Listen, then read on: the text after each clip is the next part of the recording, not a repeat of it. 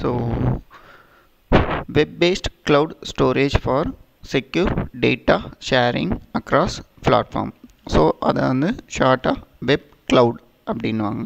So normal வந்து cloud storage அப்படின்றது most செக்யூராக இருக்கும். ஸோ அந்த செக்யூர் டேட்டா கம்யூனிகேஷன்ஸில் நம்ம ஷேர் பண்ணக்கூடிய ஒரு இன்ஃபர்மேஷன்ஸும் டிஃப்ரெண்ட் கைண்ட் ஆஃப் பிளாட்ஃபார்முக்கு டேட்டாவை வந்து ஷேர் பண்ணும்.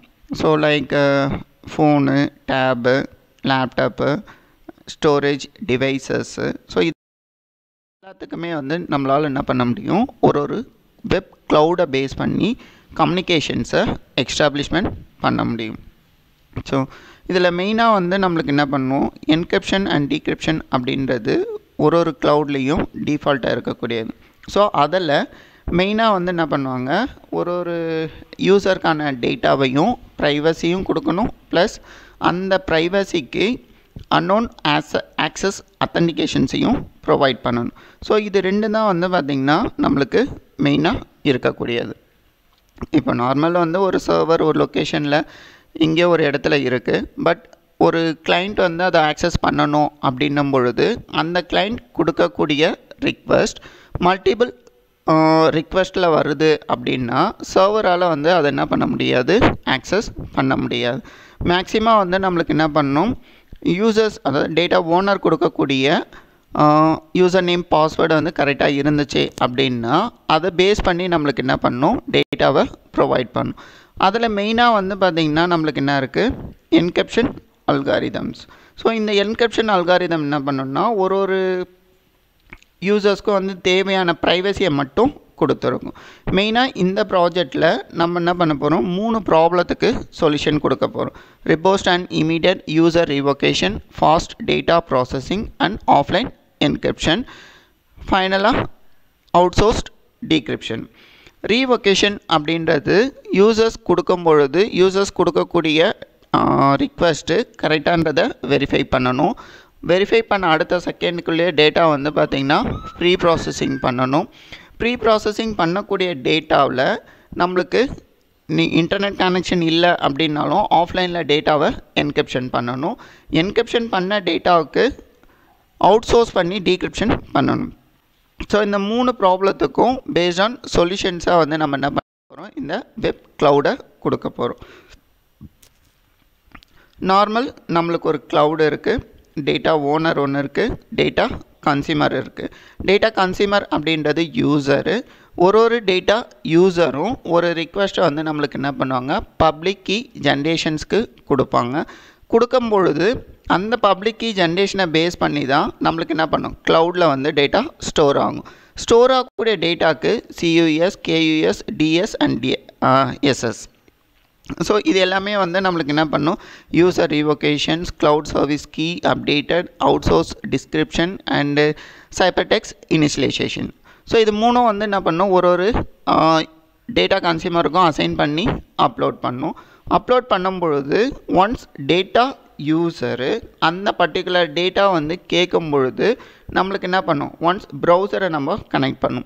ப்ரௌசரில் ஆல்ரெடி வந்து நம்மளுக்கு யூஸ் பண்ணக்கூடிய பப்ளிக் கீ கரெக்டாக இருக்கா அப்படின்றத வெரிஃபை பண்ணிவிட்டு அந்த பப்ளிக் கீக்கு வந்து நம்மளுக்கு என்ன பண்ணணும், க்ளவுடோட அத்தன்டிகேஷன் பண்ணக்கூடிய TCT.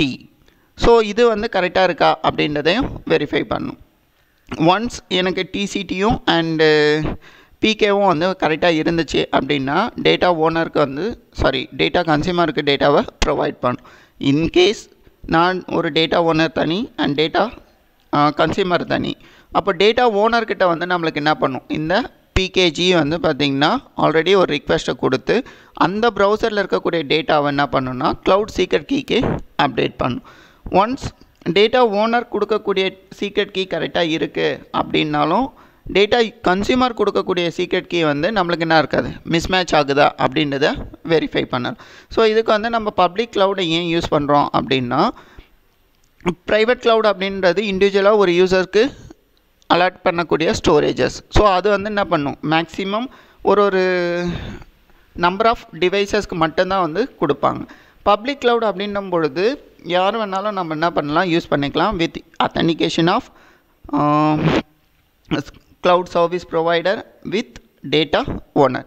இவங்க ரெண்டு பேருமே வந்து கரெக்டாக வந்து நம்மளுக்கு ப்ரௌசருக்கு வந்து ரெஸ்பான்ஸ் பண்ணாங்கன்னா மட்டும்தான் அந்த டேட்டாஸை வந்து நம்மளால் யூஸ் பண்ண முடியும்.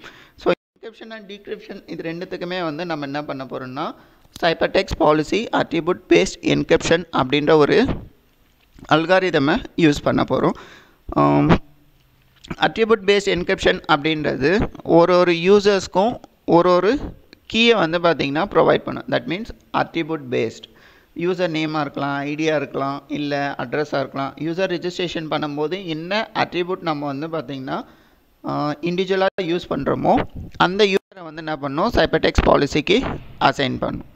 ஸோ ஆல்ரெடி பார்த்தது தான் எக்ஸிஸ்டிங்கில் இருக்கக்கூடிய மெயின் ப்ராப்ளம் அப்படின்னும் போது ரிபோஸ்ட் and immediate user revocation, fast data processing, offline encryption and data source decryption. இந்த 3 ப்ராப்ளத்துக்கு தான் நம்ம என்ன பண்ண போகிறோம் இப்போது சொல்யூஷன்ஸை கொடுக்க போகிறோம்.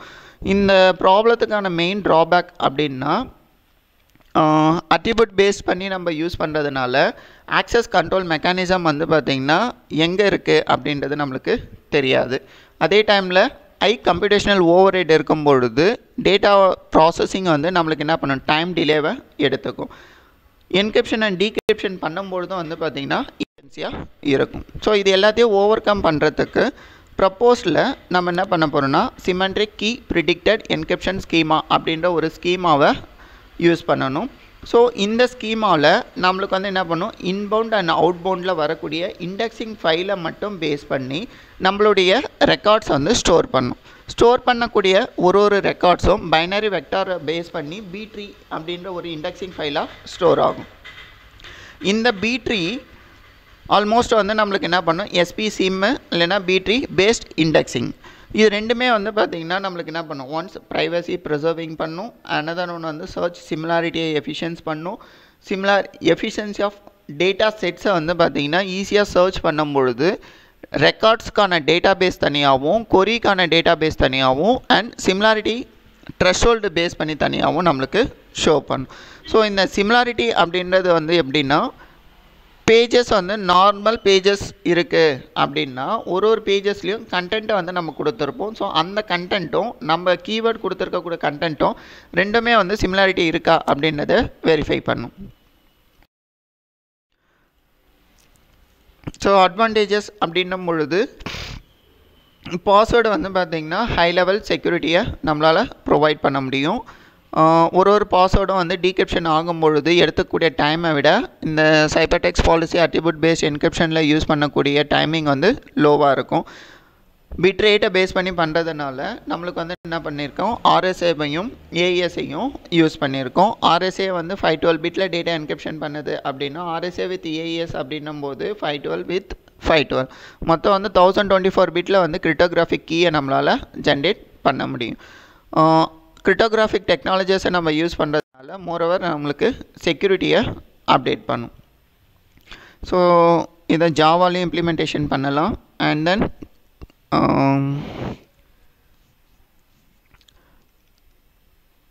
பைத்தான்லேயும் பண்ண முடியும். டெக்னாலஜி வந்து க்ளவுட் கம்ப்யூட்டிங்கு, பேக்கெண்ட் வந்து SQL சர்வர், IDE டூவில் வந்து என்ன பண்ண முடியும் AWS சர்வர் வந்து யூஸ் பண்ணலாம். ஸோ AWS அப்படின்றது அமேசான் வெப் சர்வீசஸ். ஸோ அது வந்து யூசர்ஸ்கிட்ட வந்து ரியல் டைம் என்விரான்மெண்டலுக்கு ஏற்ற மாதிரி நம்மளால் ஃபிக்ஸ் பண்ண முடியும். ஃபிக்ஸ் பண்ணக்கூடிய ஒரு க்ளவுட் ஆக்சஸ் சர்வீசஸும் நம்மளுக்கு வந்து என்ன பண்ணும் டைரெக்டாக வெப் க்ளவுடில் வந்து கனெக்ட் பண்ணி வைக்க முடியும். தேங்க்யூ.